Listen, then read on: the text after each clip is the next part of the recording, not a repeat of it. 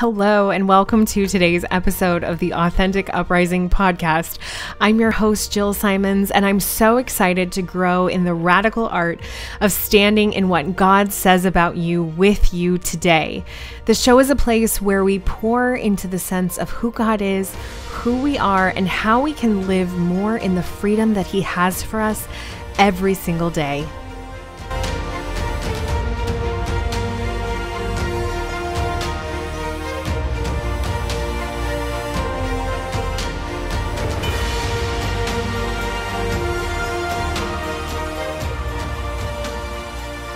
It's prayer day, you guys. Welcome to the Authentic Uprising podcast. You know, third Tuesday of the month is my favorite because I love that we get this time to pray together. And so this month, our theme is this idea of being bold in our faith and really letting our faith be something that we lead with in our everyday life. And we all have some version of a lie that keeps us from feeling like this is a safe or okay thing to do. So we talked at the first episode of the month how, it could be that you still have some doubts and those are kind of lingering, and you don't feel like it's very authentic for you to share until those have been dealt with. Or it could be that you feel like it should be private, something that's really, just kind of between you and God and not something that you lead with in the rest of your life. Whatever it is, whatever that lie is, we're going to let the Lord speak into it today through a specific time of prayer where you can really have an opportunity to just be with Him, listen to Him, and let Him tell you what it is that's going on in this front. And if this is a form of prayer that's unfamiliar to you, uncomfortable to you, I really encourage you to check out our Hearing God Speak workshop at the Uprising Academy, which is linked in our show notes and in the YouTube description, which is just a short, inexpensive workshop about how you can hear the Lord's voice in prayer in your life more regularly, more predictably, and really have a lot of confidence come out of that is so powerful in renewing your faith. And that's why we've been talking about that kind of specifically a lot this month, because so often what people struggle with in faith is this feeling like, but I don't even know, I can't even hear Him. It feels like I'm just sitting in a room talking to myself. If these times of meditation aren't really yielding fruit in terms of being able to hear the Holy Spirit speak to you, there's some very concrete things you can do to learn those skills. This is not something that I've had mentors tell me in the past, it helps no one to say, oh, you'll just know. Oh, you'll know when it's the voice of God.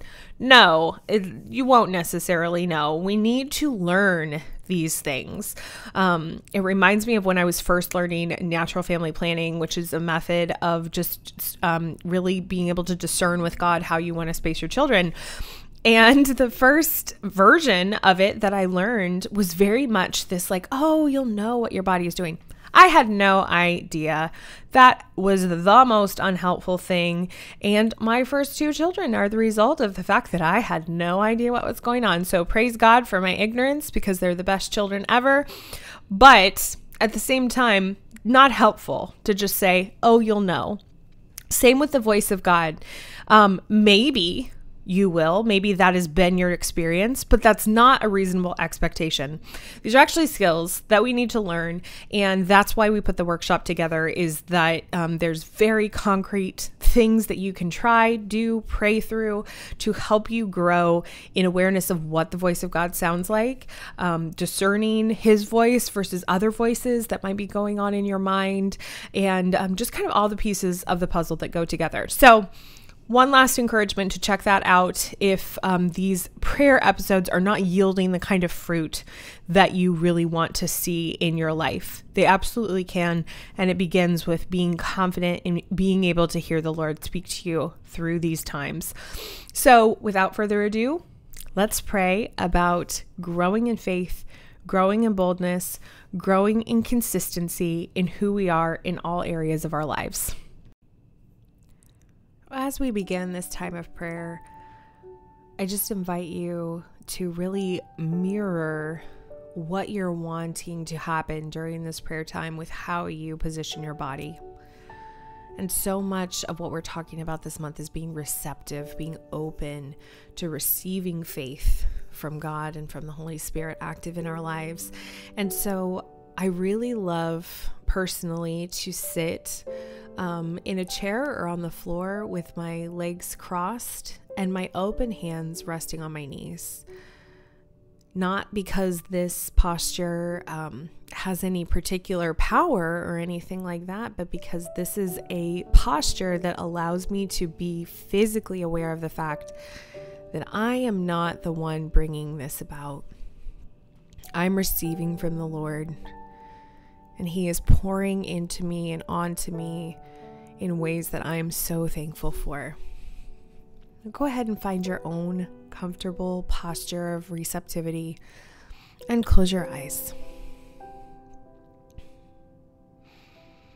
As we so often do as we begin to pray, we just start with the thankfulness of that breath. Thankfulness for the beautiful way that God created the interplay between the air and our lungs so that we could receive what we need without even engaging our brains, without even having to seek a special cocktail of oxygen. The fact that this is just an automatic process that God created to sustain us through every day of our lives.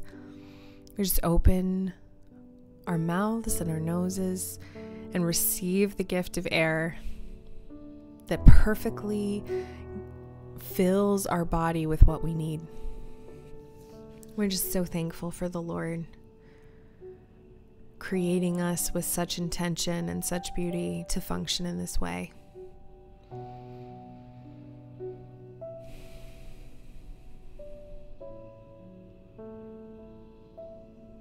And so just as we're receiving the gift of the way that our body works, the way that the air nourishes our body, we want to apply that same thankfulness to the gifts of the Holy Spirit in our lives and our hearts.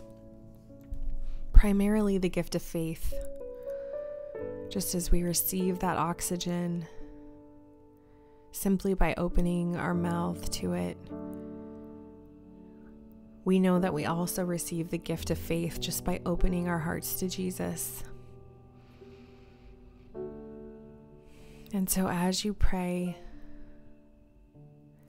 I invite you to just allow the Lord to fill you with His gift of faith the same way He is filling you with oxygen right now.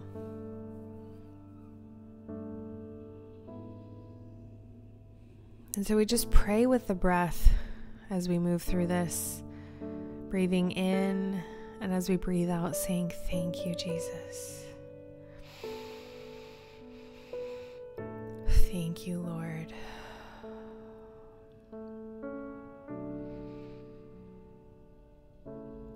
Thank you for the gift of faith.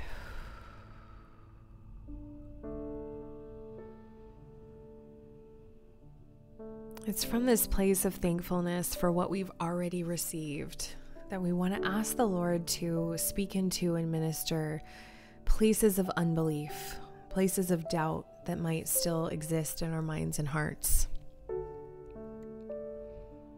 And so we just echo the prayer of the Father in Mark 9:24, the father of the young child taken by demons, when he says, "I believe, help my unbelief."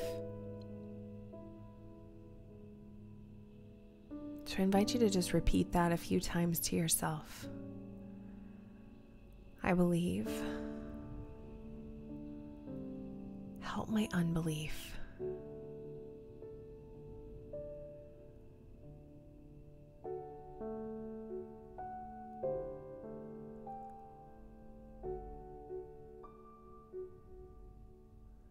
Now we're just going to invite Jesus to illuminate any places of unbelief, any places of doubt that still exist in our minds.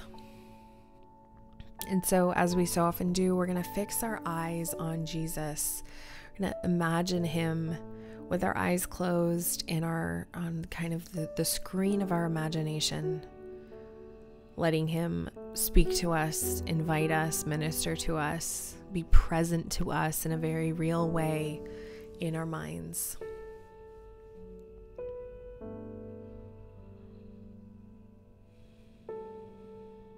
And once you have him there on the screen of your mind, I encourage you to put yourself there with him so that you can interact with him, look him in the eye, ask him questions. And I want you to start simply by looking into his face and seeing the way that he is looking at you. How is the Lord seeing you right now? Even with whatever doubt, whatever unbelief, whatever lack of faith you feel like you're bringing to the table.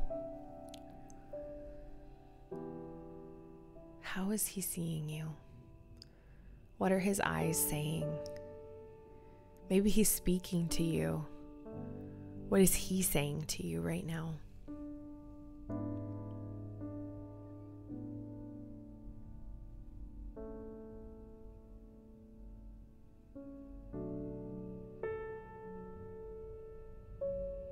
So from this place of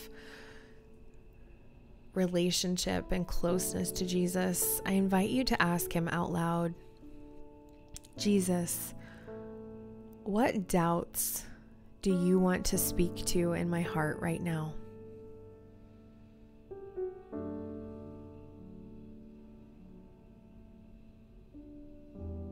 What fears do you want to speak to in my heart?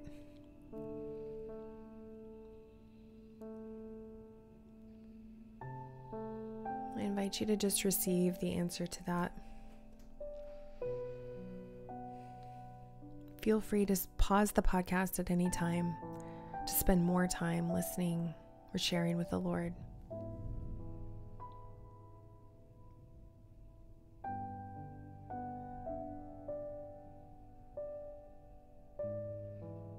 The next thing I want you to ask him is, again out loud, Jesus, what truth do you want to replace these doubts and these fears with?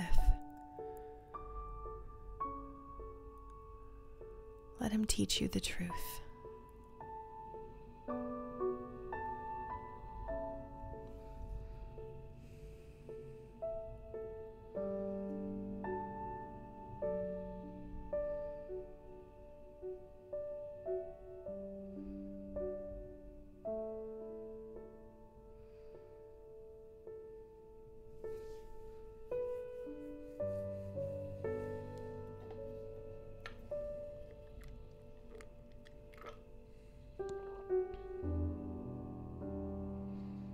When he shares that truth with you, I invite you to claim the truth by verbally saying, in the name of Jesus, I declare the truth that, and say out loud whatever the Lord shared with you, whatever he had to share with you as truth to replace those doubts and fears that you brought into this time of prayer.